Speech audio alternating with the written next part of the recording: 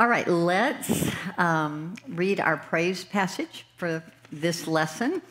Please take out your program, and we are going to read a psalm, one of my favorites.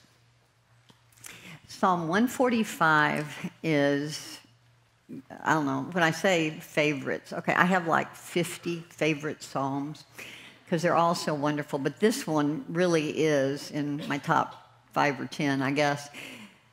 It's a beautiful psalm of praise to our God. And one of the things that I think makes it just outstanding is it is such a beautiful picture in the same psalm of the transcendence of God and the immanence of God. The transcendence of God, just that he is so high. He is so different from us. He is high. He is holy. But then in some of the verses in Psalm 145, it stresses his immanence, that he is so close. He is near to us. He raises up the bowed downs. He hears us when we pray. He's so close to us. So you see both of those things pictured in Psalm 145. If you like to memorize scripture, and I would encourage you to do that whenever you can, this is a great one to memorize. All right, let's read it together. We're only going to read the first 10 verses together, and then we will get into our lesson. I will extol you, my God, O King, and I will bless your name forever and ever. Every day I will bless you, and I will praise your name forever and ever. Great is the Lord, and highly to be praised, and his greatness is unsearchable. One generation shall praise your works to another and shall declare your mighty acts. On the glorious splendor of your majesty and on your wonderful works I will meditate. Men shall speak of the power of your awesome acts, and I will tell of your greatness. They shall eagerly utter the memory of your abundant goodness and will shout joyfully of your righteousness. The Lord is gracious and merciful, slow to anger, and great in loving kindness. The Lord is good to all, and his mercies are over all his works. All your works shall give thanks to you, O Lord, and your godly ones shall bless you. All right, let's pray. Father, as we ponder who you are, we are overwhelmed with your greatness, Lord, with your holiness, with your goodness. You are such a great God, and truly, as the psalm says, your greatness is unsearchable. And Lord, we bow at your feet in worship. And yet we also ponder your mercy and your compassion and your kindness to us as your children. You are such an amazing God, and we love you. Lord, we thank you for not only who you are, but for your precious word that you have given us. Lord, it is so full of wisdom. Lord, it is so full of exactly what we need just to go through this life day by day. Lord, we thank you for Jesus. We thank you that he came, that he died for us on the cross, that he has redeemed us. Lord, that he rose again and he conquered death. Lord, we just thank you that there's nothing we could ever have done to merit what we have been given. And I pray that our lives would just be pictures of gratitude for you, just for you and what you've done. Lord, we praise you for the Holy Spirit. We thank you that he is our teacher, that he convicts us, that he leads us, and that he guides us. And he quickens your word to our hearts. I pray that we would have teachable hearts just as we study your word, and that we would learn from you, that you would make us more like your Son. Lord, I pray for every lady who is here. I thank you that you have brought them here, and I pray that you would take your word and apply it to whatever they are dealing with right now, whatever joys, whatever sorrows. I pray that you would meet their need like nothing else can. And Lord, we know that you will be faithful to do that. I ask for your help, as always, that you would guard my mouth, guard what I say, and that you would give me the words to say. I pray that it would be honoring to you. In your precious name, amen. So, last night we looked at those first three balances, all right? The balance between family and ministry, the balance between self-denial and liberty, the balance between patience and confrontation.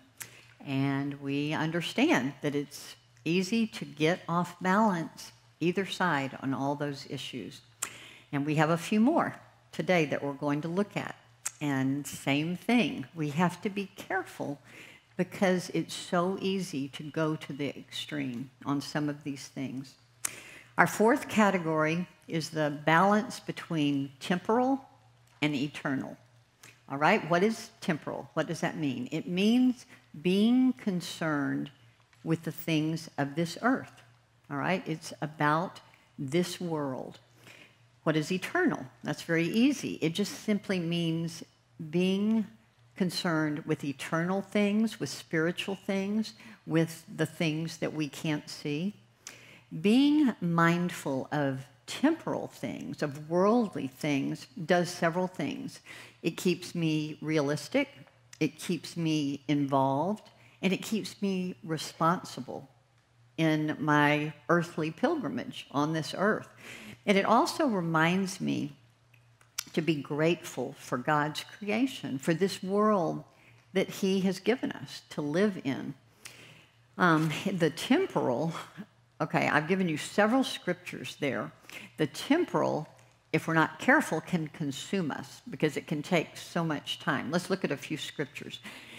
Genesis 1:31 says, "Then God saw everything that he had made, and indeed it was very good." You study Psalm 104. That is a psalm that is full of praise for this beautiful world that God has given us. Proverbs 27, this is a scripture that says, "Know well the condition of your flocks and pay attention to your herds, for riches are not forever." Now, I do understand that not too many of us we don't have to worry about our flocks and herds, okay? I've never had a flock, I've never had a herd, but you get the point. What it means is whatever your vocation is, pay attention, work hard. Whatever vocation, whatever work, whatever responsibilities the Lord has given you, do a good job, okay? Give it your best, pay attention. Proverbs 31.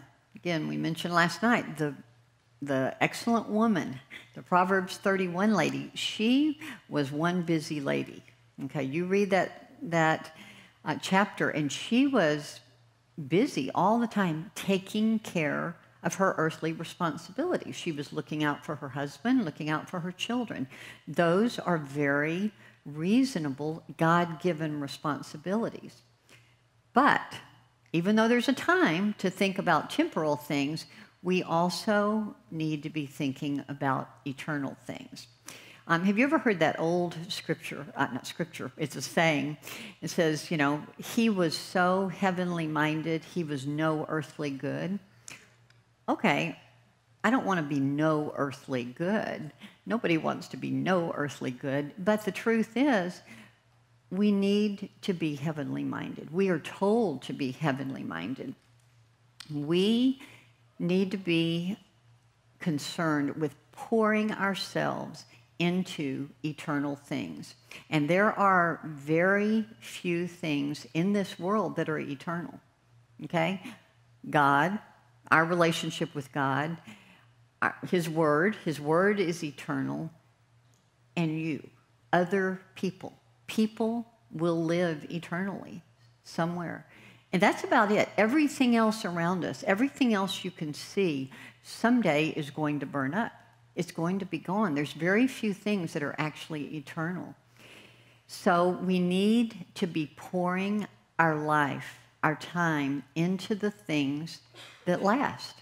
Just remember, ladies, there are two kingdoms in this world. There is the kingdom we see, the kingdom of this world, and there is the kingdom of God. And that is what we don't see, the unseen things. What are some scriptures that deal with the eternal? Matthew 6, it tells us, Jesus is talking, and he says, don't lay up for yourselves treasures on this earth. Okay, lay up treasures in heaven. Philippians chapter 3 says, our citizenship is not here. Where is our citizenship? It's in heaven. That if you know Christ, your citizenship lies in heaven. I love Colossians 3, 1 and 2. What does it tell us to do? We set our minds on things above. So we should be heavenly minded. But again, there is a balance. We have to take care and be responsible and attend to our temporal responsibilities, but we can never lose sight of that unseen world. Now, what are the extremes? Okay, if you are too heavy on that temporal side, here are the symptoms. Here is what you will observe in your life. There will be an overemphasis on worldly success, worldly achievements. That's just going to mean too much to you. It's going to take up too much of your time. And that very naturally leads to materialism. You're going to be all wrapped up in the material things of this earth. And if you're wrapped up in material things and you're all about gathering those things, then that leads to fear and anxiety that you might lose that stuff, okay? We have a lot of stuff. I am currently in the process of cleaning stuff out of my house, and I don't know how I accumulated so much. So I guess you have stuff too. So we have to be careful. We don't get too wrapped up in our stuff. You can be excessively preoccupied with temporal issues or causes, okay? And the key word there is excessive. Okay, again, we have to pay a certain amount of attention to just living in this world, but we can go to the extreme. Some of you may know I come from Houston, and how many of you have ever been to Houston? Okay. What would you say about Houston besides the fact that it's horribly hot and humid? Okay, now, you've got the heat here. Okay, you win the temperature heat, but I promise, Houston wins the humidity contest. Okay, it is very hot and humid. The other thing that Houston is, if you've ever been there, is flat. Okay, it is flat as a pancake.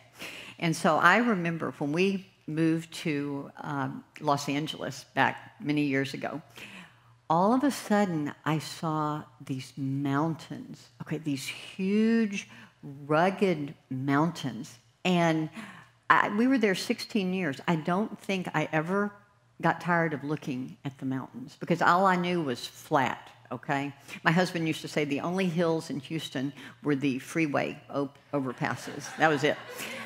But in Los Angeles, they have those huge mountains, and you have them here, all around Phoenix. And I remember we would be driving to church on Sunday mornings, and we would always see these. And we would just go, oh, look at that mountain. Look how the sun's peeking over the mountain. And 16 years later, we were still saying the same thing. So I love the beauty of God's world that he created for us to live in. I love a beautiful sunrise or sunset. So I appreciate nature and what God created. But, you know, I don't go around hugging trees, okay? I'm not a tree hugger. I remember when we lived in Los Angeles. Maybe you will remember this. There was a couple of times, there was like a big, beautiful tree, and they were going to cut it down, and somebody would climb up in the tree and live there for a few months. Do you remember that? It's like, those Californians, they're different. I love trees, but I don't climb up and live there for 3 months. I don't demonstrate for the baby seals. They're very cute, and I love them, but I don't march for them. I mean, you just have to be careful. I have seen people, and I have seen Christians who got way too caught up in those kind of causes, environmental stuff. I mean, I do recycle. I've got that green thing. I'm a faithful little recycler. I want to be a good citizen, so I do that. But you have to be careful that doesn't consume you. That doesn't become everything. And for many people, it does. And even Christians can get too caught up in there. It's too important. I mean, you see these signs, save the planet, save the earth. And when I see those signs, I always think, good luck. Have you read the book of Revelation? Okay. You are not going to save this planet. No matter what you do, no matter how much you recycle, God tells us this old earth is going to be burned up. Okay? So we have to keep God's truth in our minds so we approach these things in a balanced way. Next, you can put, again, undue emphasis, okay? You can put too much emphasis on certain philosophies or ideologies of this world, and this can be many different things. It could be, last night I mentioned the issue of schooling, okay? Schooling can become everything to people, okay? I was a homeschooler, so I say this out of love. I'm not criticizing homeschooling or any other kind of schooling. We homeschooled for many years, and I loved it. But I have seen people that have put all their eggs in the basket of homeschooling, okay? That's going to solve all the problems of the world. It won't. I'm sorry. I've seen people do that with politics, okay? I have seen Christians get so caught up in politics as if that's the answer. And I hate to tell you, but that is not the answer. Okay? Only Christ is the answer, all right? And it doesn't mean you can't be involved. It doesn't mean you shouldn't be a good citizen, fulfill your responsibilities. But be careful that it doesn't become everything, all right? I've seen people do this with health-related things, exercise, diet, essential oils, that's come out. Okay, there's benefit in all those things, okay? I have some essential oils in my closet. There is benefit in those things. But when I pick up from somebody that they're kind of saying, this is it, this is the answer, I get a little nervous, okay? So be careful that you maintain a balance in some of these things. So that's being too consumed with the temporal side. You can, believe it or not, be too eternally minded, okay? If you are so eternally minded that you are actually neglecting your God-given responsibilities, you're off balance, okay? If you are ungrateful for the beauty of God's creation, you're a little off balance. If you don't take care of what God has delegated to you, okay, yeah, you need to take care. If He gave you a yard, you need to mow it every now and then. If He gave you a house, make it look nice, okay? Paint it if it needs painting. You can also, if you're too eternally minded, you can, and we don't think of this sometimes, but you can, I think, lack compassion for other people who are going through suffering. Okay, we have to be careful that we don't use scripture verses like Band-Aids. Somebody's going through something and it's just, rejoice in the Lord always. And again, I say rejoice. That is true, but sometimes we need to just sit down and weep with those who are weeping. Sometimes the best thing you can say is nothing. All right, just sit there and cry with them in their sorrow and give them hope. But we have to be careful that we're not so eternally minded that we cannot empathize and have compassion with people who are going through great trials in this temporal world. All right, so that is the balance between temporal and eternal. The next one, balance, I have called inner man and outer man. Okay, we all have an inner man and an outer man. And the Bible definitely makes a distinction between these two parts. 2 Corinthians 4 says very clearly, our outward man is perishing, and it is, believe me, as you get older, that outer man just starts falling apart. Yet the inward man is being renewed day by day. Now, when I'm talking about the inner man, what do I mean? The inner man is who we are on the inside. The inner man includes many things. The main things would be our thinking, our conscience, our will, our desires, our affections, our emotions. These are all part of the inner man. God made us in his image. Okay, so we have all these things because we're made in the image of God. Just so you'll know, the word heart is basically synonymous with the word mind in the scripture and also the inner man. Those three things are all talking about the same thing.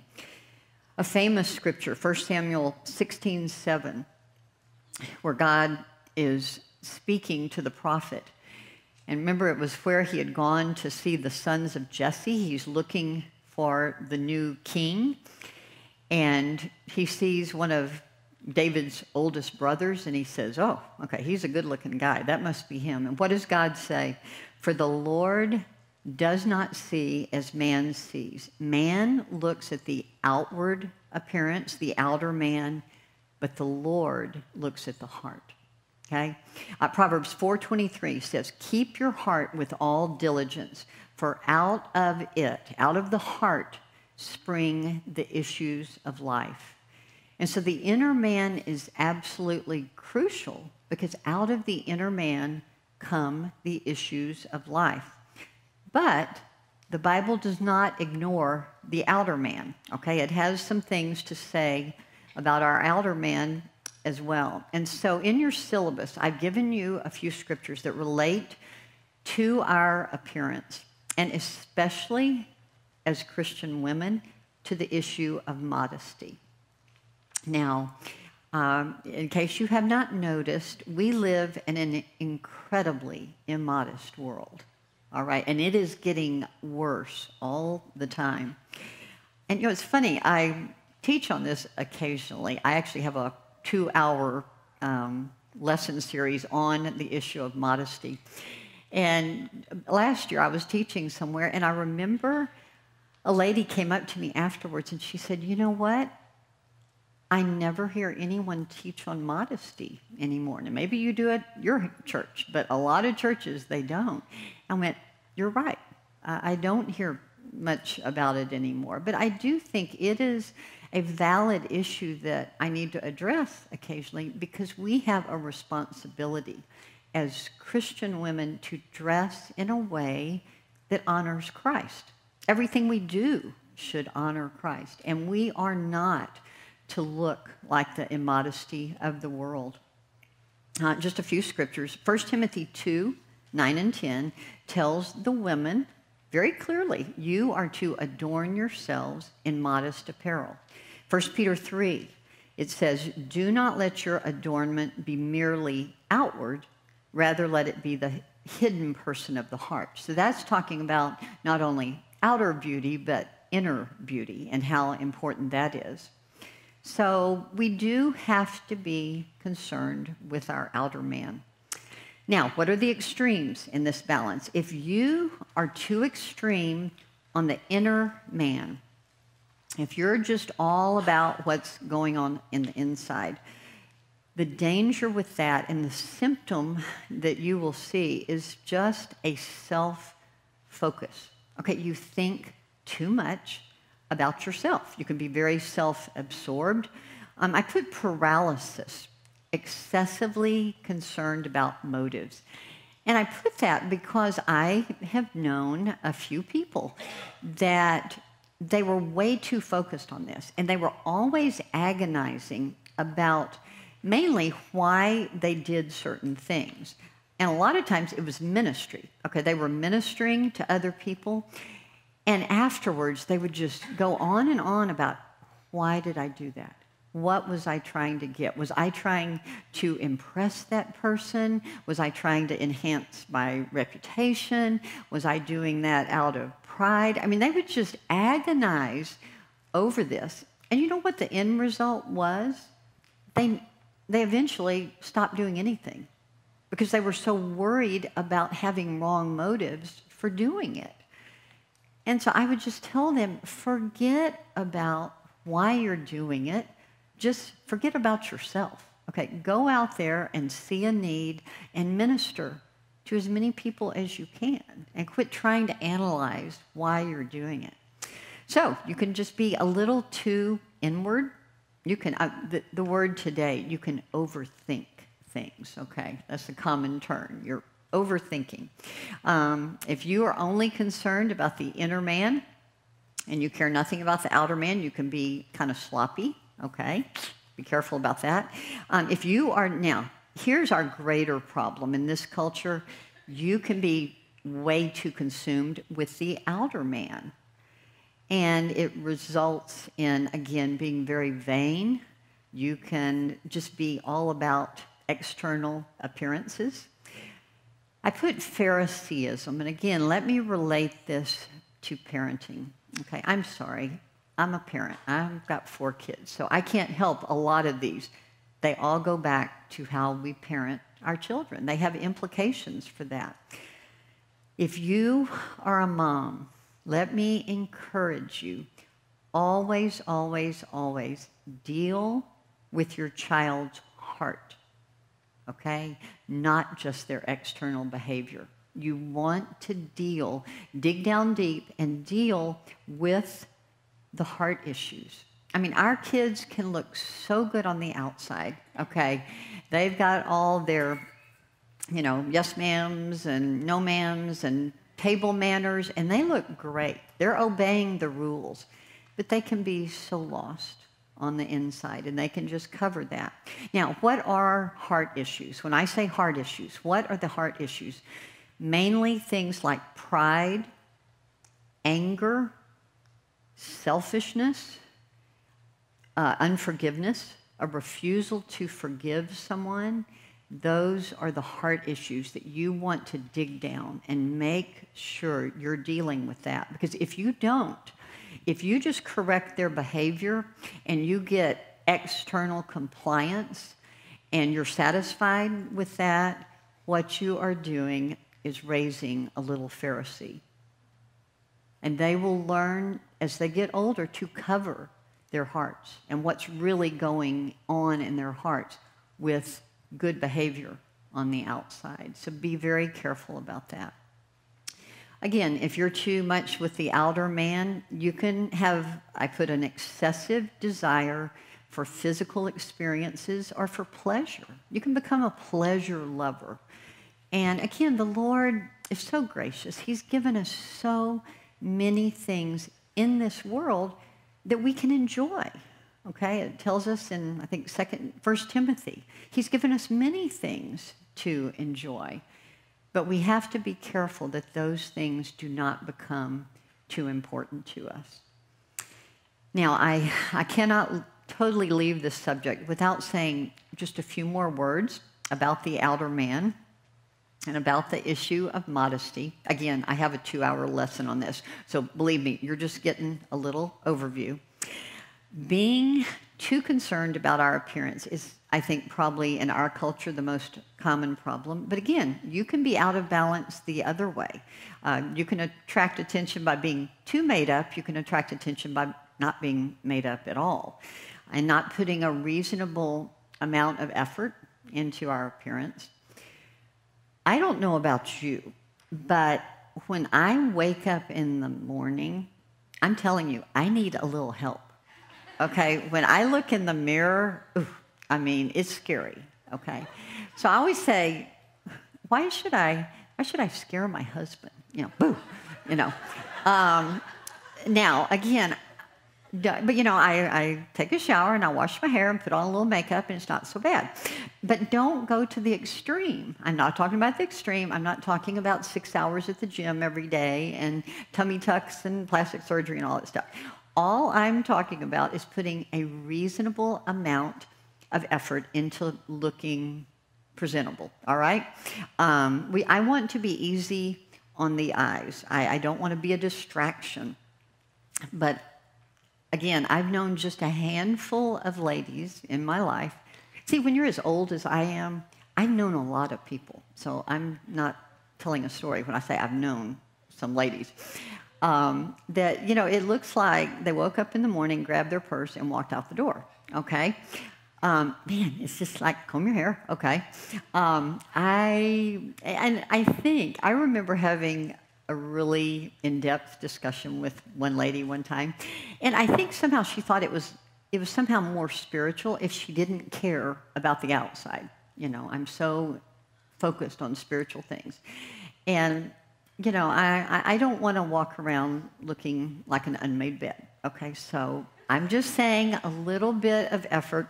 There's just nothing spiritual about that. Putting a reasonable amount of effort, reasonable, into how we look, I just think it's a gracious thing to do for the people that have to look at us all day, okay?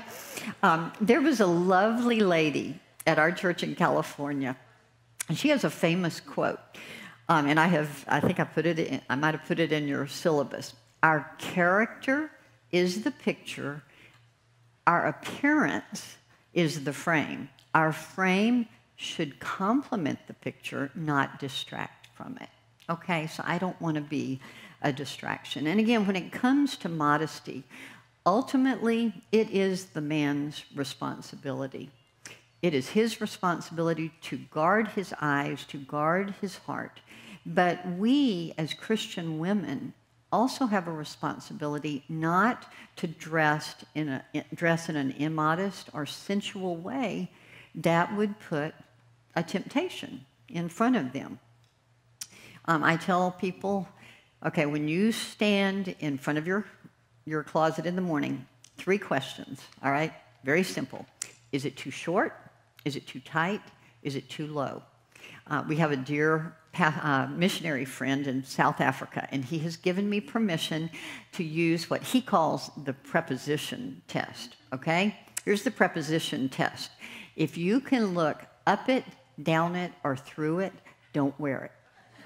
Okay? That's the preposition test. So, again, our men, our husbands, our sons, our brothers, the men in our church, poor things. I feel so sorry for them. I mean, God created most men to be very visually oriented, and in this world, there is temptation everywhere they look. Billboards, movie, TV, newspapers, magazines. There is sensual temptation everywhere.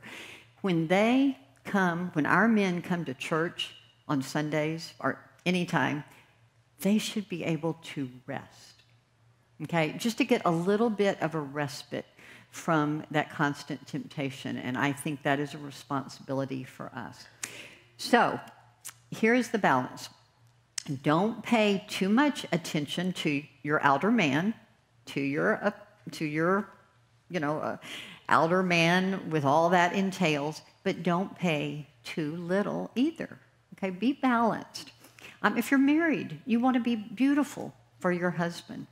I want to be pleasant to my husband's eyes. I don't want him to be embarrassed when I'm out at him.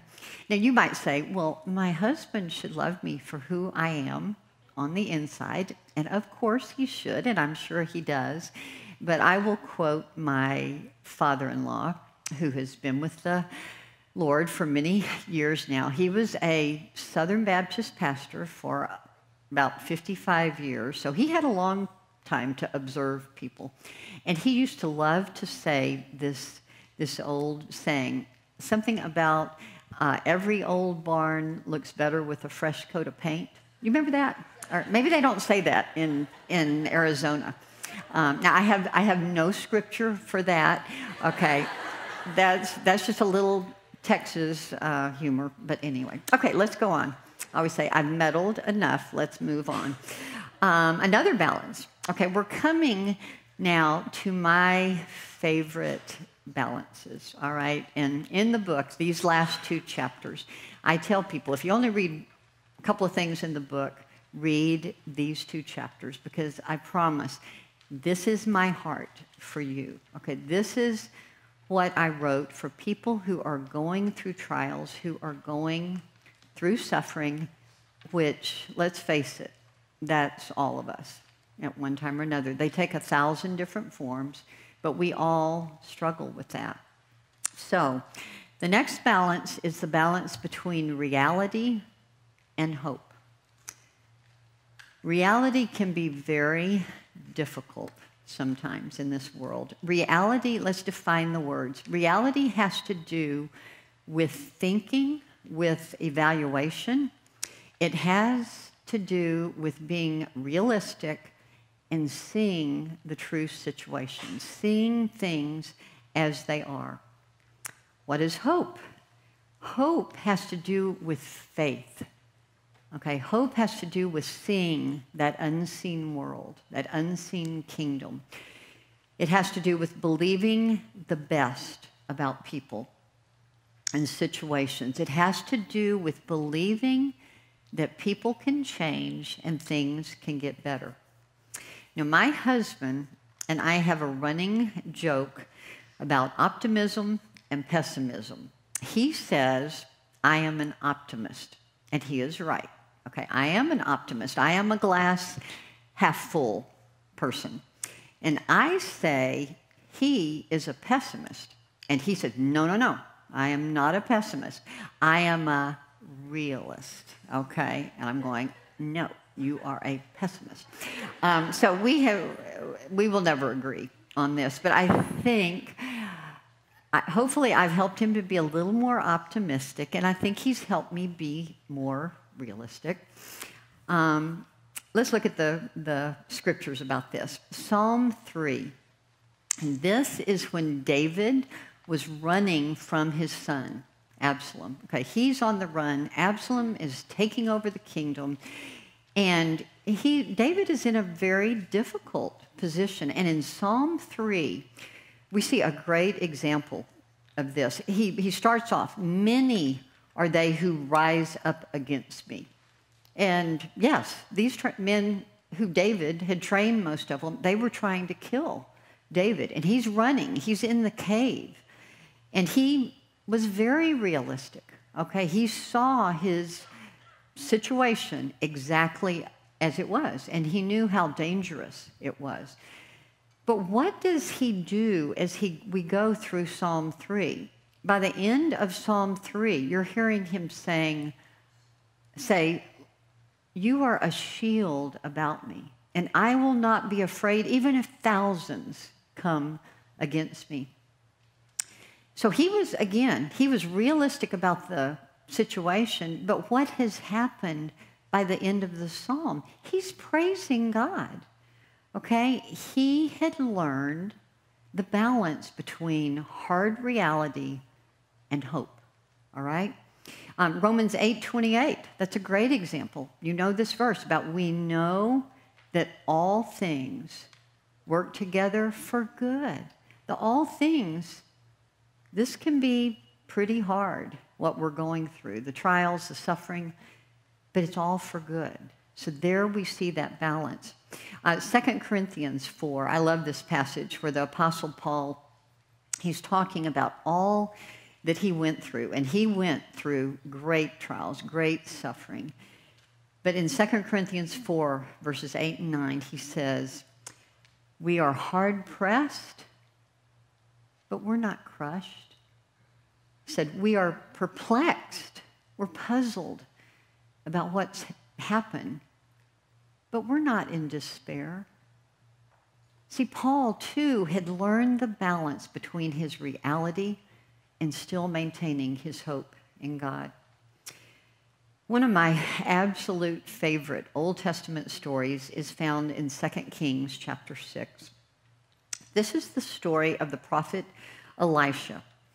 And just very quickly, I'll summarize it for you. You know, back in that day and time, all those different countries, they loved to have wars and battles. They loved to attack each other, and yeah, that's just what they did. So the Syrian army kept coming over to attack the nation of Israel. But what would happen, the Syrians would get there, and they would be ready for them. And they would know they were coming. And so the king of Syria gets really fed up with this. And so at first, he thinks he has a traitor. Somebody in his household is telling Israel all his battle plans. And I remember one of his servants says, "Oh, no, no, no. It's not us. It's that guy Elisha. It's that prophet over in Israel." And he says, he tells the king of Israel the words that you speak in your bedroom. And so the king of Syria, he says, "That's it. Okay, I want this guy Elisha. Okay, we're going to go get him." So he sends his whole army in the middle of the night to this little town called Dothan, where Elisha and his servant were. And so in the morning, early in the morning, his servant wakes up and goes out to, water the camels or whatever they did. And so he somehow realizes that this army, the Syrian army, is surrounding the town. And he is scared to death. I mean, he is shaking in his boots. He runs back inside to Elisha and he says, "Alas, oh my master, what are we going to do?" Basically, they're going to kill us. And I love Elisha. Okay, Elisha knows his God. And Elisha says, Elisha's cool. Elisha's calm. He's not worried. And he says, "Don't worry." He said, "They that are with us are more than they that are against us." And then it says he prays, and he prayed to the Lord, "Lord, open his eyes, open the eyes of the servant so he can see." And it says the Lord opened the eyes of the servant, and he saw that all around them the mountains were full of horses and chariots of fire. See, the Lord in the middle of the night had sent his heavenly host to protect them. And so the servant, he was being realistic. The Syrian army was there too. But what the servant could not see was that God was there to protect them. And so the servant could not see what I call the real reality. And that was that God was there. God was involved. God was in control. So here is the balance, ladies. We can either call it optimistic realism or realistic optimism. But what it means is that no matter how bad your situation appears, whatever you are in right now, God is sovereign. God is all-powerful. He is all-wise. He is almighty. God is the heart changer. He is the one who always, always brings good out of bad. And if you belong to Christ, if you know the Lord and you are one of his children, there is always hope if you are a child of God. To say there is no hope is actually an attack on the character of God, because God is hope. And so we must be careful that we stay balanced and we balance our reality with our hope. If you are too much on the reality side, these are the symptoms: skepticism, cynicism, pessimism. You will only look on the negative here. And what this leads to, you will become bitter about the things that have happened in your life, and that leads to despair and depression and hopelessness. That's the road that you're going down to if you don't hold on to the hope that God gives us. Now, you can be too extreme on the hope side. You can be so hopeful that you're naive, okay? You can be foolishly optimistic, where you are refusing to deal with reality. And that is not helpful either. Okay? You must be realistic about your situation, but we never, ever want to lose our hope. All right, let's get into the last balance. And again, this one is very dear to my heart. We'll talk a lot more about this in our last lesson today, but this is the balance between striving and trusting, okay? And this balance is absolutely huge, okay, because this touches every single part of our lives. And I do want to hasten to clarify this. When I say striving and trusting, when I'm talking about striving, I am not talking about salvation, okay? Salvation is all of grace. It's all God's doing, that in his mercy, he reaches down and saves us. We do not strive to be saved. Just like when I was talking about legalism, I wasn't talking about salvation. I was talking about sanctification, which is how we live our lives. And that's what I'm talking about here is sanctification. And that is the balance between your role and God's role in our sanctification and how we live the Christian life. And there are so many scriptures in the Bible that illustrate this. In fact, you see, I gave you a whole list of scriptures, and I probably had about 3 times that many, so I just tried to pick the best ones. But there are so many scriptures that illustrate this balance. Let me just give you a few. Nehemiah chapter 4. You know this story about Nehemiah. He was the Israelite that led one of the returns back of all the exiles, the Jewish exiles that had been conquered and taken to other countries. And Nehemiah led one of the groups back to Jerusalem. He got there and was just so distraught because Jerusalem was just in shambles and the wall of Jerusalem had been torn down. So he knew this was really important, that they needed to rebuild the wall. So he was in charge of that. So they start rebuilding, and there was a lot of people in Jerusalem that did not want that to happen. They didn't want the Jews to come back into power, so they're trying to sabotage what was happening. So what Nehemiah did, he's a very smart leader. He positioned families on the wall, and he gave them weapons, swords, spears, bows and arrows. He put them up there to protect the wall. And so in Nehemiah 4, there's that great little verses. He's giving them a pep talk, okay? He's giving all his workers a pep talk. And he says, remember the Lord, great and awesome. And, oh yeah, if somebody attacks that wall, fight like crazy. Okay? He didn't say, just stand there and praise the Lord, although that's good. He said, no, fight with your weapons. You see, there's a balance there. God had a role, and we had a role, okay? The Lord gives us many commands in Scripture. There are many commands that we are to obey, and we are to serve. We are to pray. We have a role in our sanctification, and God has a role.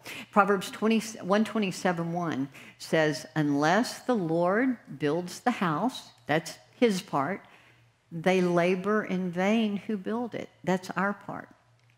Proverbs 2:7 says, he is a shield, that's his part, to those who walk uprightly. That's our responsibility. That's our part. 1 Corinthians 3, the Apostle Paul says, I planted, Apollos watered, but who gave the increase? God. God is always responsible for the results, but we do have a part. One of the best ones is Colossians 1:29, where Paul is speaking, and he says, I labor, that's my part, striving according to what? According to his working. That's his part. So just understand there is a balance between striving, doing everything we know to do, being obedient, and yet still trusting God. In the end, we always have to trust him for the results. If you are too extreme on the striving side, if you think it's all up to you, You will become self-confident, self-sufficient. You can fall into that works righteousness thing that I talked about, where it's up to me. I've got to do this thing. That leads to anxiety and fear because it's all up to me, and I'm scared I'm going to fail. If you're too heavy on the trusting side, again, you can be a little too far that direction where you become lazy, where you presume on God. Have you ever heard of the let go and let God mentality that was really popular many years ago? And I think we still see it some today. You know, I'm going to just let go and let God. I'm just going to kind of be a blob and just kind of float along here. And I'm not going to do what the Bible tells me to do. Mysticism is a really big symptom here. If you get into mystical stuff, again, just kind of very nebulous. I'm not going to really worry too much about all those commands in Scripture. You know, God's going to do it all. No, that is not scriptural. We are given very clear commands in Scripture that we are to follow. So here is the balance in this area. We must be obedient. We must do everything we can to live holy lives, to live lives that honor God. But we also have to learn to rest in the Lord and trust Him for the results, because many things are out of our control. So we do what we can. I love the Mary and Martha story that we find in Luke chapter 10. And if we're honest, I think most of us, I know I do, we tend to be Marthas, okay? We tend to bustle around and try and take care of everything. Think back to that story just real briefly. Okay, I've always wondered if Mary and Martha did not know that Jesus was coming that day. Somehow I wonder if he just kind of surprised them. Hey, I'm here. And Martha, okay, she's back in the kitchen. I mean, she is, she's got one hand on the microwave and one on the stove, and she's bustling around. She's getting dinner ready. And Mary, where's Mary? She's sitting out on the front porch. Jesus is in the rocker, and she's sitting there at his feet listening to him, listening to what he's saying. And the more Martha did back in the kitchen and the less Mary did, the madder Martha got. Okay, she was in Texas, we would say she was in a tizzy. Okay, so Martha got in a tizzy. And finally, she can't take it anymore. And she storms out there to the front porch. And when you read that, how she spoke to the Lord was awful. She goes out there and she says, "Look, Jesus, my sister is being lazy, and you're encouraging her, and I'm back in the kitchen about to work myself to death. So if it wouldn't put you out too much, I'd appreciate it if you would tell my sister to get back there and help me." Okay, now I had paraphrased that, okay? I think that's what she was saying, but it was so disrespectful how she was basically telling him what to do. And Jesus, as he always is, was so kind, so gracious. And he went right to the heart of the issue, and he said, "Martha, Martha, you're bothered about so many things that don't matter. But Mary has chosen the best thing, which is listening to his word, which was being with him." Spurgeon says this about Mary and Martha. He said, "Martha's fault was not that she served. Let us do all that we know to do. It was no fault of hers that she was busy preparing a feast for the master. Her fault was that she grew cumbered with much serving, so that she forgot him and only remembered the service. She allowed her service, her striving, to override her communion." We ought to be Mary and Martha in one. We need to be balanced. We should do much service and have much communion at the same time. And for this, we need great grace, because it is much easier to serve than to just commune. It's easy to be busy, all right? So we need to strive for that balance.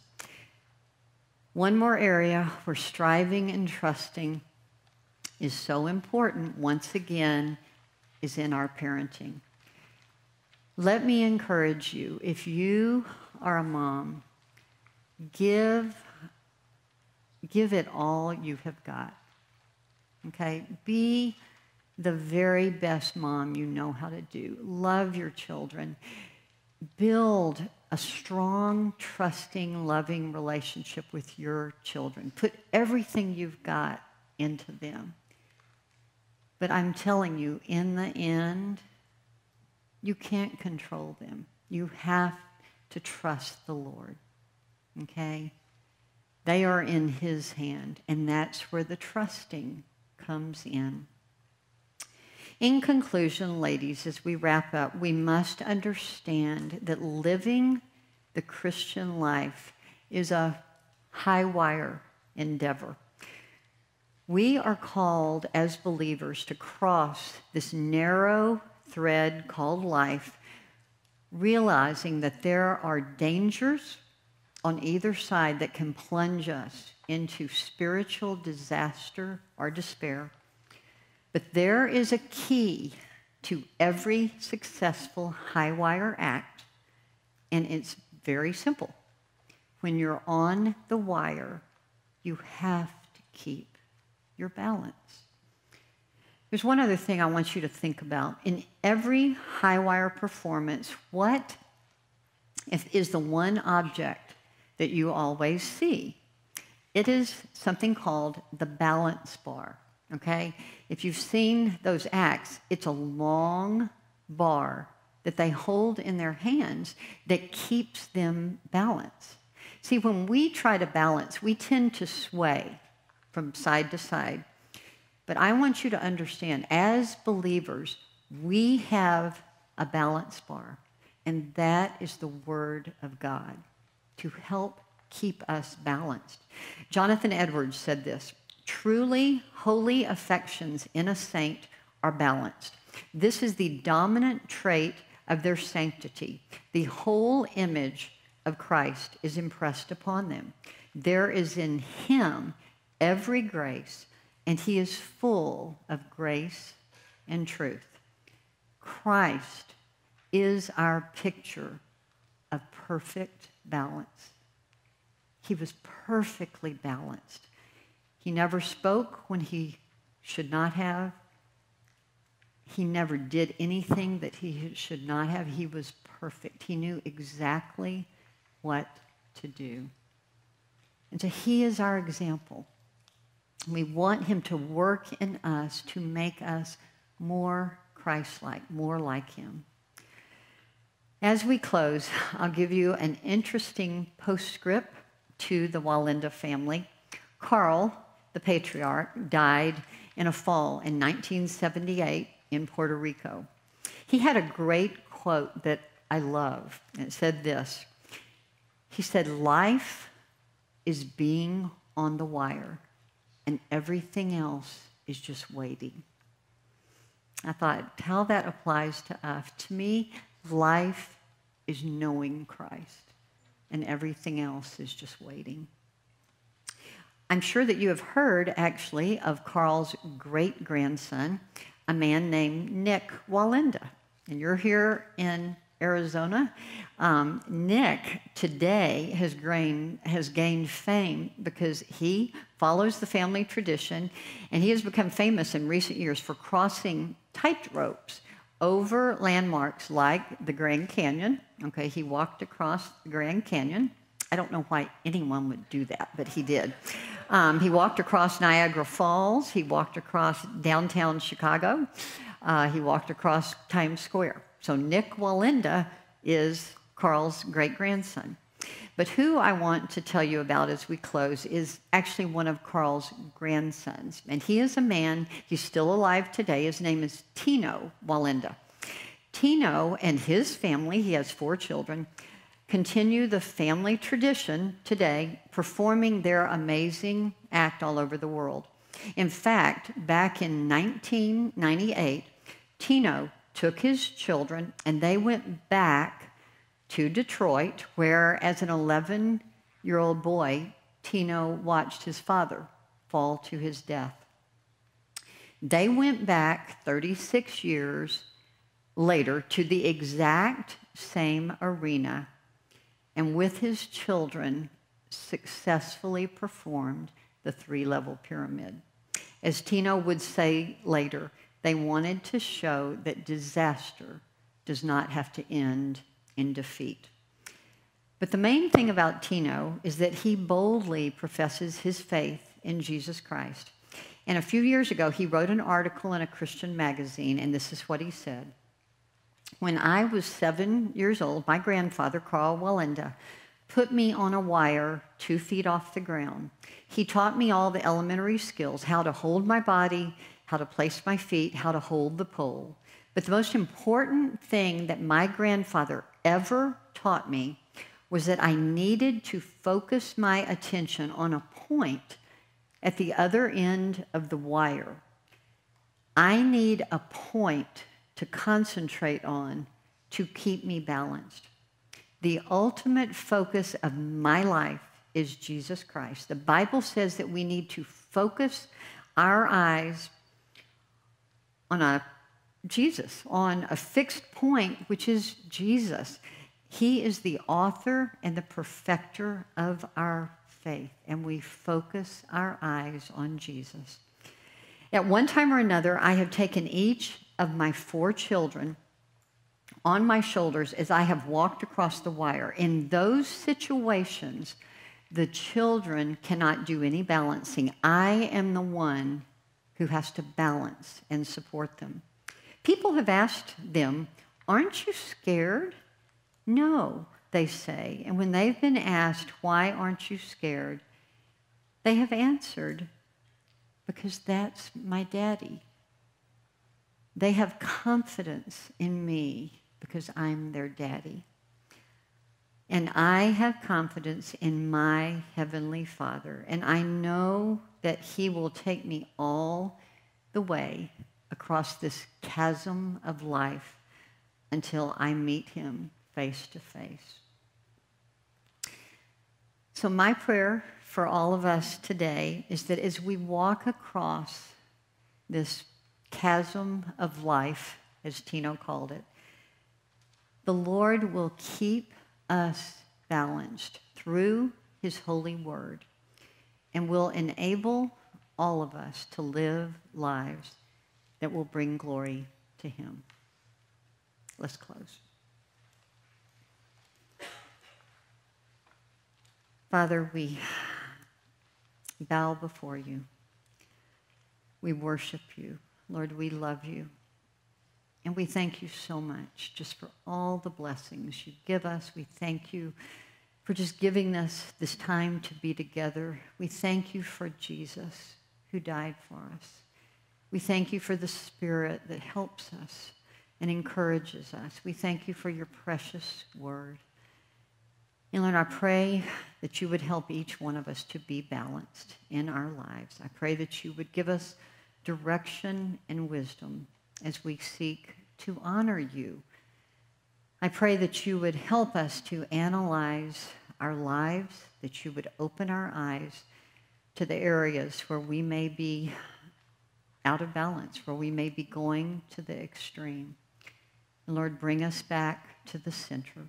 And we need your help desperately for this because we are frail, we are faulty, and we often make wrong decisions. We make wrong choices. And Lord, we praise you that you are sovereign and you can even take our mistakes and somehow you amazingly always bring good out of them. You always somehow glorify yourself even through what we would see as mistakes. And You are an amazing God that you do that. So, Father, we love you, and we just ask for your help in all these areas. I pray for every lady here. Give each one of them encouragement. Give them wisdom in dealing with situations in their own lives, and give them your hope. And we pray all this in your name, your precious name. Amen.